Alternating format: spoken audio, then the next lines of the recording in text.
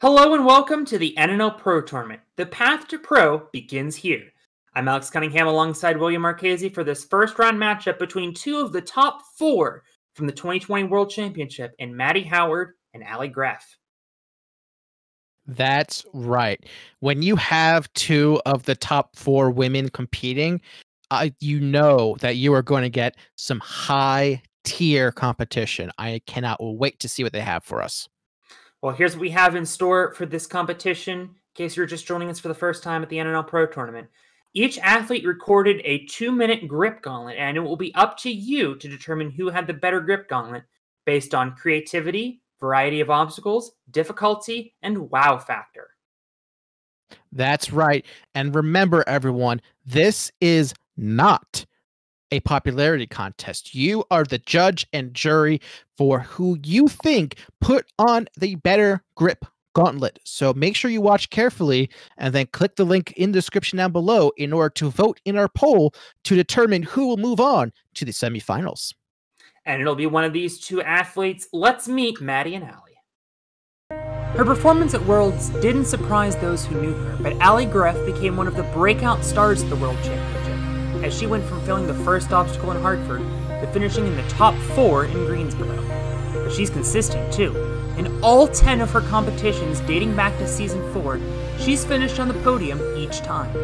In the civilian world, Allie uses her ninja strength as a firefighter in the Detroit area. If you watched the World Championship intently, you'll know Mady Howard's name, as she was the leader in the clubhouse from the beginning of the day until the very last wave. She finished second, but equally impressively, she finished second in the strongest ninja competition, notching 3 top 10s in skills events. This capped off an excellent regular season for her, as she won both competitions she participated in. And before we talk about these two athletes, we at the NNL want to congratulate Mady and her husband as they are expecting their first child. I do want to let everybody know that Mady recorded her gauntlets well in advance. She did record 3 of them in case she advances in the tournament. So I just wanted to get that out of the way. And again, our congratulations to Mady on growing her family. But in the meantime, we have 2 very strong ladies with 2 very strong occupations. We have a firefighter and a nurse. Very nice. In these trying times, we appreciate the work of both of these women and both their strength on and off the course. And now we're going to see their strength on the course, as we'll start with the lower seed, Allie Greff.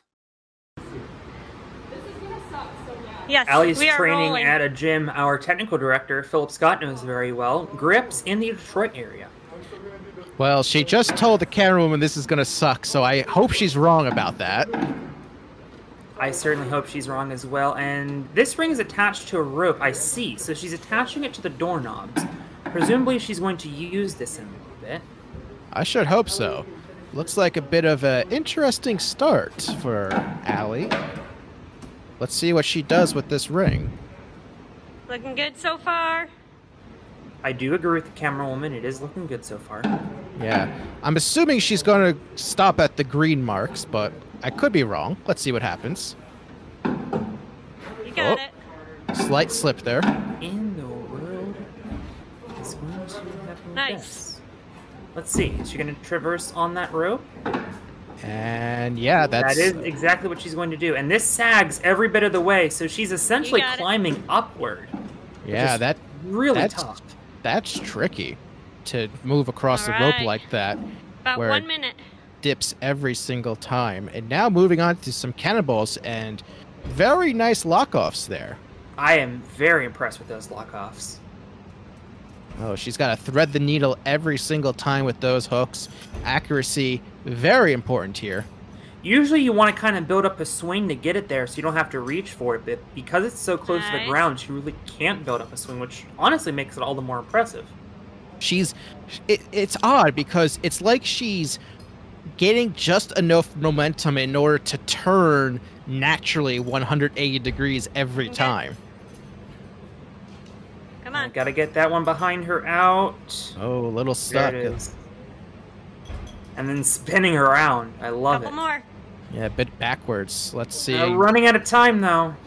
Oh, no. Just couldn't hang on. Nice And as work. we take it back into the commentary booth, 2 of the variables in this tournament are variety and difficulty. I felt like there was a lot of difficulty, but not a lot of variety. Well, I mean, essentially, it was 3 obstacles, and the first 2 were connected to each other. So it's hard to argue the variety aspect of it. It's going to be interesting to see if the audience felt like she had the difficulty in order to beat her opponent. But I'm not quite sure about this one. But overall, it was very strong performance. It was very contained. So we're going to have to see how that plays out. And I don't want to understate the difficulty of those one-arm lock-offs.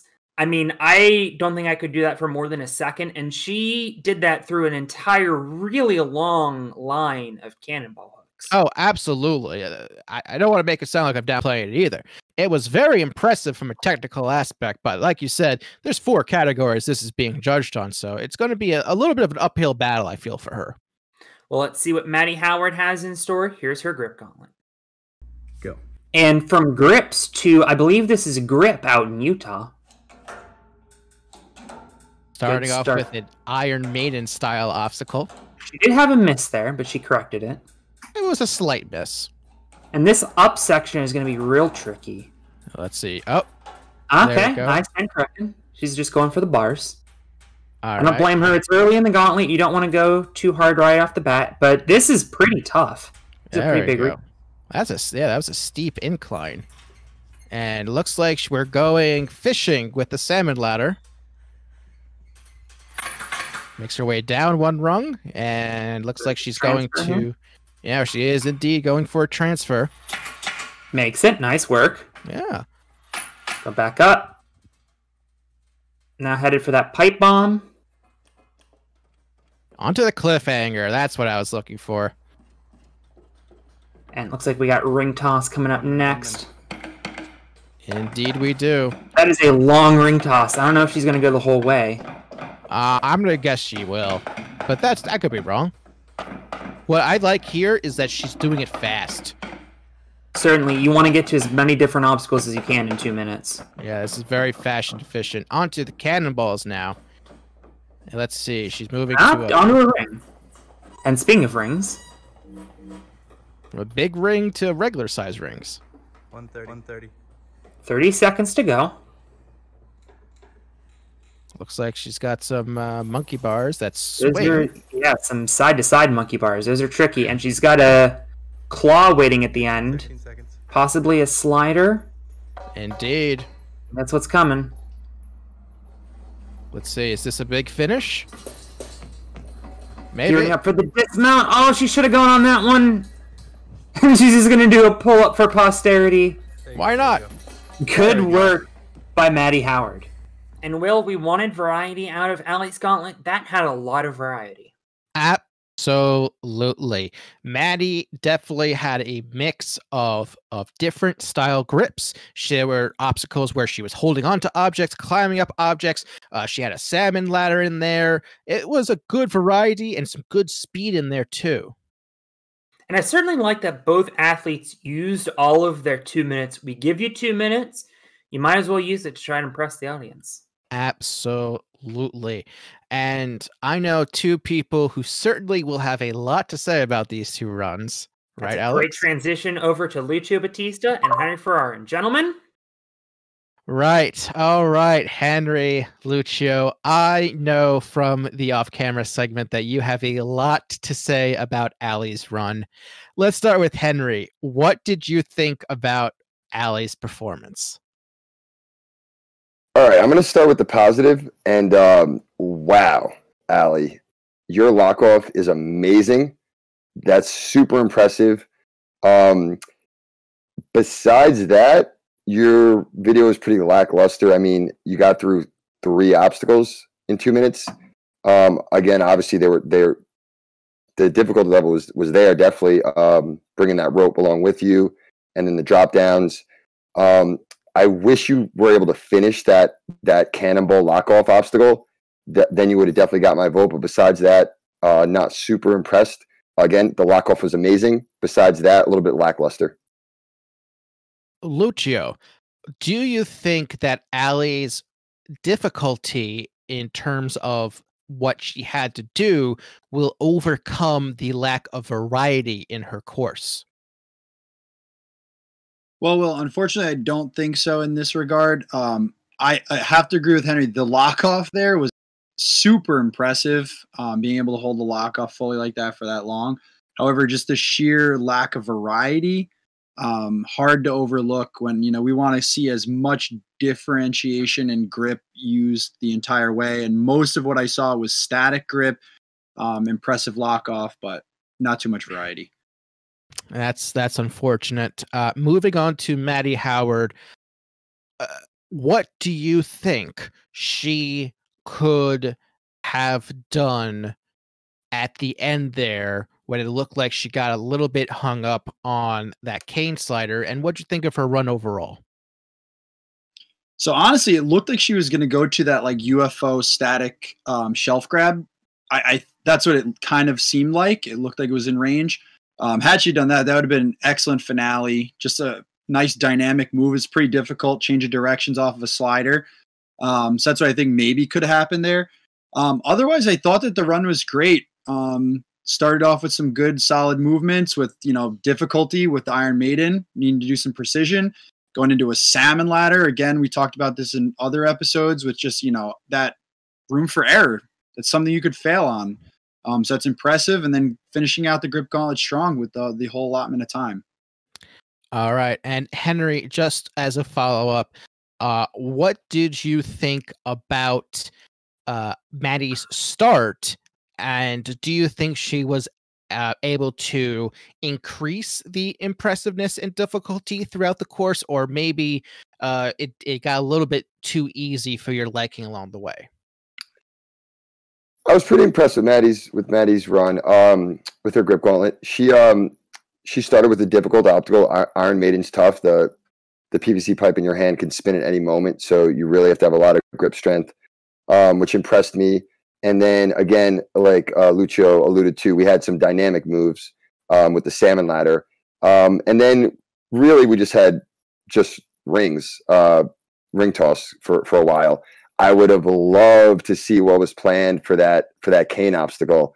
Whatever that was, I would have loved to see what that was, and that would have really thrown it over the top. But overall, it was a solid run. All right. And so, Henry, sticking with you, really simple. I think I know which way this is going, but of the two, Mady and Allie, who do you think should move on to our semifinal?